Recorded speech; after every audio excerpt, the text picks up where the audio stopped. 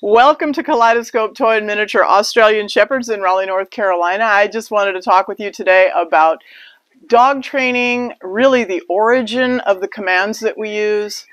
The heel, the sit, the stay, the down, and all this really originated in the military. And then over the years, they started teaching competition obedience using that and other dog sports. And then it spilled over into the pet realm, where really most of these commands are useless.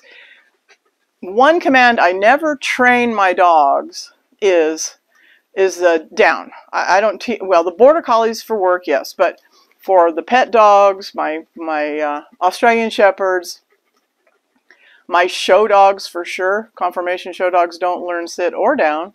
Shelby has no idea what either one of those things mean. He gets through life just fine. He's a really good dog.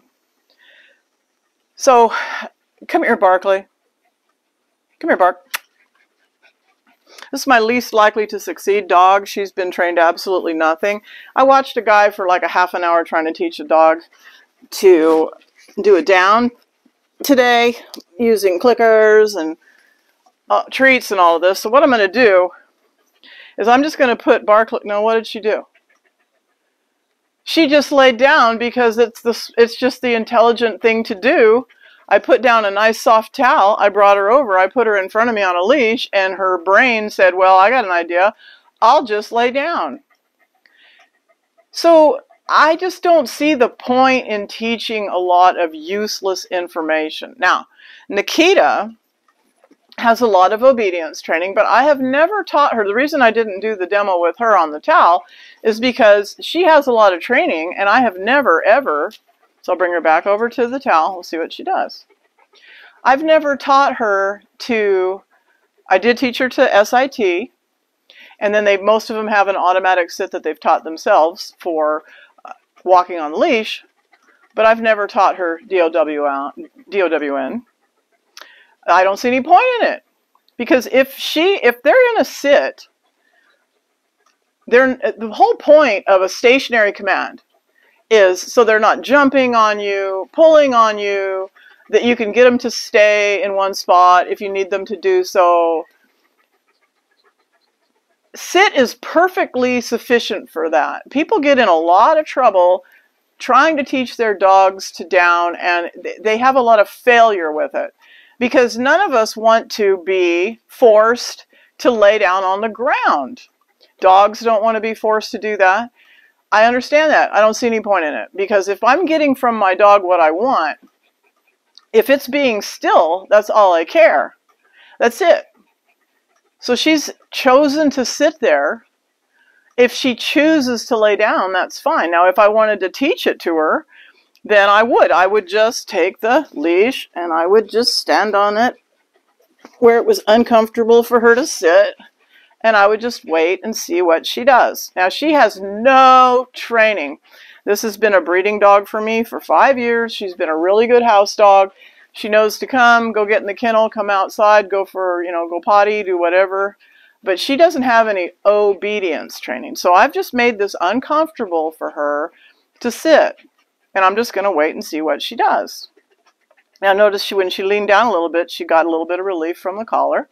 And we'll see if she's able to figure out to DOWN. But if I was going to teach it, this is how I would do it. I would just stand on the leash like this, watch TV, tell the dog lay down, and then I would congratulate the dog for doing it. See, we're just going to wait and see what she does. And see, this is also part of the reason why, there we go, good down. Good down. Good down. Yeah. It's hot in the sun, isn't it, kids? It's hot in the sun. I watched this guy for half an hour clicking and treating. She wants to get out of the sun. Clicking and treating and throwing treats at this dog. Good down. Oh, good down. Now, I'm just showing this to you because if you absolutely feel like you have to teach your dog to do it, then this is the way I would do it. Good down. So she's figuring out where it's comfortable is flat on the floor. But it isn't natural. See, she comes back up to the SIT because she's ready for action. You know, when they're laying on, good down. Ooh, so good down. Good down. So I'm showing you how if I was going to teach down, which I don't teach it, that's the way I would do it. You don't need a treat. You don't need a clicker. You don't need to stand there throwing the treat and playing London Bridge and all these ridiculous things that people do to teach dogs to down. It's like, okay, we're going to play a game. We're going to do London Bridge. You know, we're going to say, come on, just stand on the leash. The dog will lay down. But dog trainers, most of them make videos to impress each other. They're not making videos for you, the pet owner. They want to show off their timing and their skills and their clicking and their treating and their shocking and their all the stuff they've got going on. They're showing it off to their other dog trainer friends, and they're not helping you, or I won't say friends, dog trainer competition. They're not helping you train your pet dog.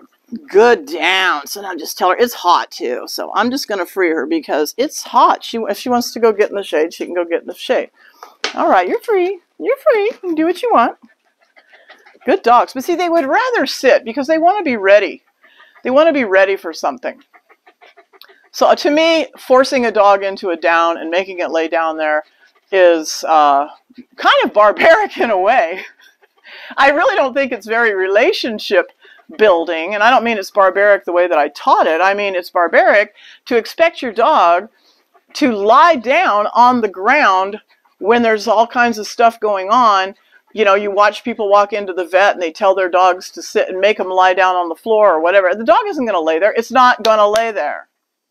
It might sit there, but it's definitely not going to lay there. So lay down. Down is a useless, 100% useless command. Because if I put my dog, well, what about when I tell it to go to its place? Well, tell it to go to its place if you've got the skills to get there, because that's another useless one. Okay, we're going to teach the pet dog to go lay down in its place when the doorbell rings or whatever. That's really good for people that have the skills and the follow-through, but most people don't. But let's say that you did teach your dog to do that. Let's say you taught your dog to go to its place, and then you go over there and down, and you make it go down. Okay, well, there's no point in that. If it goes to its place and it's standing there, well, it's going to get tired of standing there, so it's going to sit. And then when it gets tired of sit, it's going to go down.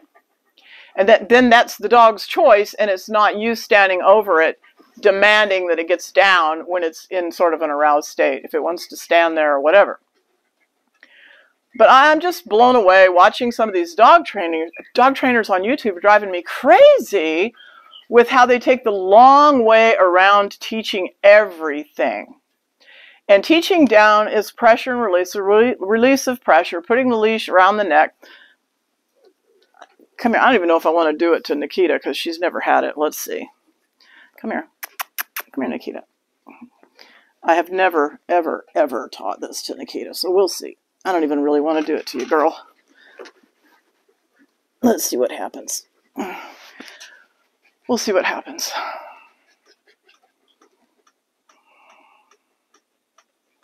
Okay, I'll make it a little bit. It's still too comfortable, so I'm pulling it down a little bit there. Now, I'll just wait. I've never taught this to this dog. She's 3 years old. It's an absolutely, to me, useless command.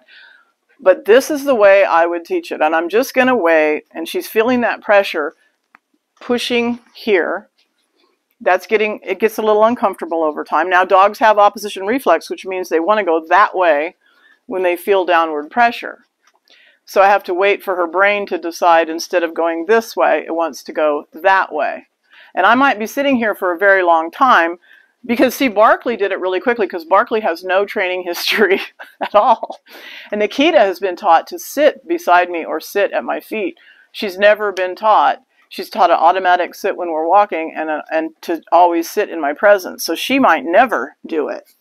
Let's see what happens if I put a little more pressure on it. A little more pressure. A little more pressure. See, she's trying to do what she thinks what she was taught to do, which is to sit in my presence. Okay, she's trying to do that, but that's getting uncomfortable. See her look down at the towel. She's thinking, I don't know, maybe down there would be better. So see if she does it. So if your dog's had a lot of training, and you go to show it something new, it's actually harder to teach it than a dog who has no training and just goes, oh, that's uncomfortable, I'll just lie down, because she is referring to the training that she's had before, and she's really struggling to continue to SIT in my presence because that's what I've taught her how to do. Good down, Nikita. Good girl.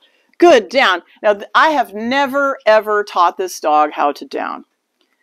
But people, these trainers are making everything so complicated with the treats and the clicks and the, oh my God. Pressure and the release of pressure is how dogs learn. I'll free her. Free. She's free to do what she wants. And it's the first time in her life I've ever taught her this very useless, in my opinion, command. So I hope this video made sense to you.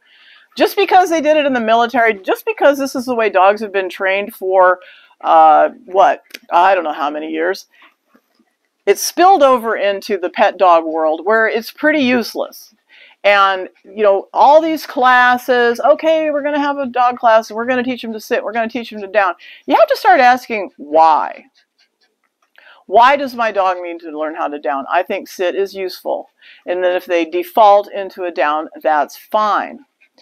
But adhering to military dog training into the pet dog realm, you really have to ask yourself, what does your dog really need to know how to do?